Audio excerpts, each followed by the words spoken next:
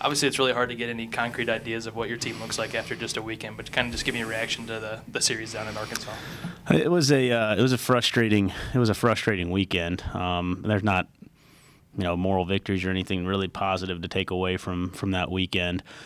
The surprise was that we just didn't swing the bats very well, which I think this team can really hit. So if that's going to be our weakness right now, I feel a lot better than if we just pitched it terribly or we couldn't field it, we couldn't pick it up and throw it to first base. Defensively, we played a pretty sound series of baseball.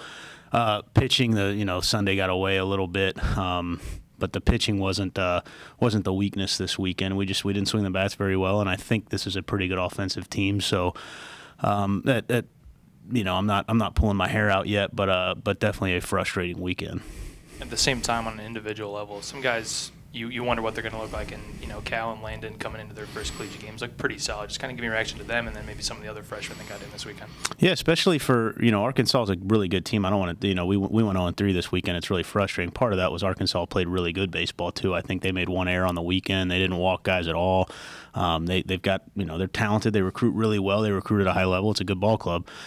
So for Cal and Landon to go out there and do that against a team like that, I think those are freshmen that are ready to come in and contribute in a big way early. That was good to see for those two guys to not be overmatched at the plate, but even more to look like two of our better offensive players this weekend. Definitely excited about both of those guys and their development and progression and what they're going to be able to do in our lineup. We definitely need some of these guys who have hit well for us in the past to start picking it up. And like I said, not freaking out over one weekend, but outside of Cal and Landon and Ross Haffey a little bit, we didn't get much production from just about anybody else in the lineup. So it's gotta get better.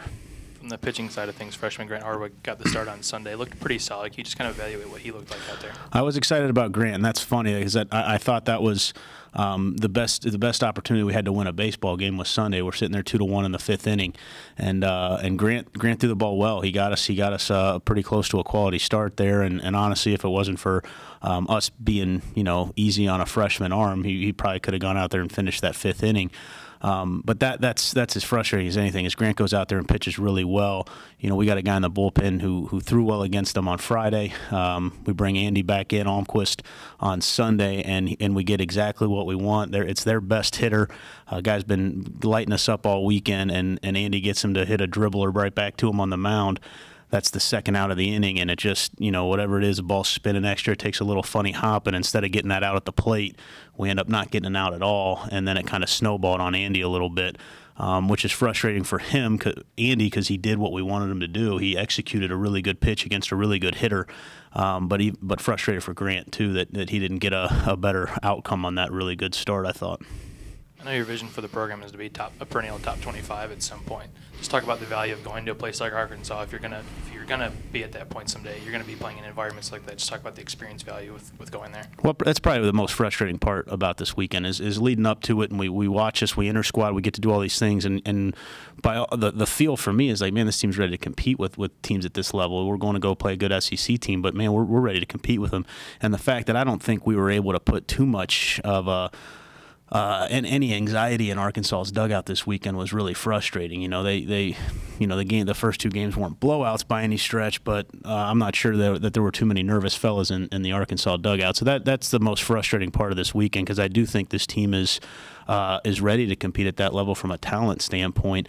So something's got to get better from what we did this weekend from the execution standpoint. And honestly, it really was. It was just too many good hitters had bad weekends this weekend, which sometimes it happens. It looks a lot worse when you're one weekend in and we didn't hit, and that's why we lose 3 games.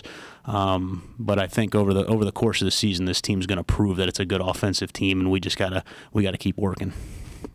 You always kind of pride yourself on making sure that you guys are the toughest baseball team that day. And I got some responses from Arkansas people saying you guys worked really hard. They had the JT Stone effort in that Sunday game, the Dallas catch, obviously the Sports Center top 10. Just talk about, the results didn't go your way, but just in terms of the grit and the effort, particularly the outfield this weekend.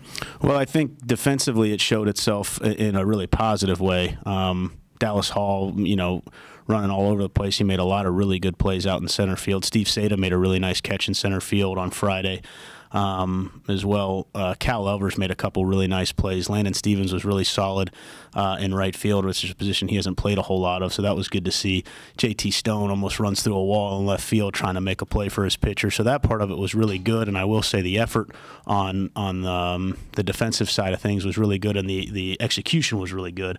But in the same way that we want to be tough and gritty defensively, we were anything but that in the batter's box this weekend. We weren't tough or scrappy or gritty in the batter's box. We struck out looking in times where you couldn't strike out looking. We didn't get a ton of leadoff guys on, but when we did, we didn't do anything with them. So that it's got to be everything. You know, if we're going to be a tough, scrappy team, if that's how you're going to a label you're going to put on this team, it's got to be everything. And this weekend, it wasn't.